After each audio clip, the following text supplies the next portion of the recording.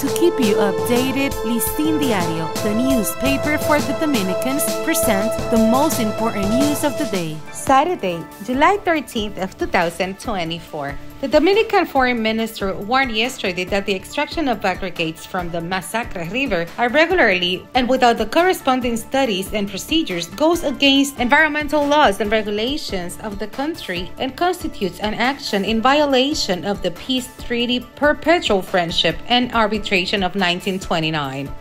Academics, businessmen, and other personalities met yesterday morning to show the challenges and provide solutions to the case of sargassum, the seaweed that annually reaches the Dominican coast.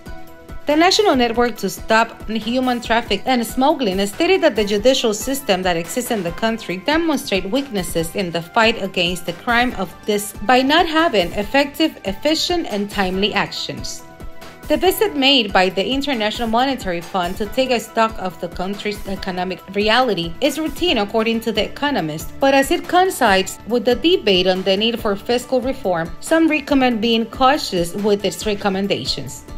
The Ministry of Economy, Planning and Development, Pavel Isa Contreras, met with the mission of the International Monetary Fund that visits the country within the framework of the Article 4 consultation corresponding to 2024.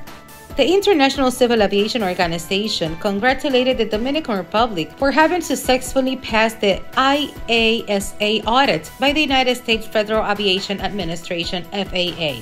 For this and more information, you can visit listindiario.com. For Listín Diario voiceover and translations by Indira Rodriguez. To keep you updated, Listín Diario, the newspaper for the Dominicans, presented the most important news of the day.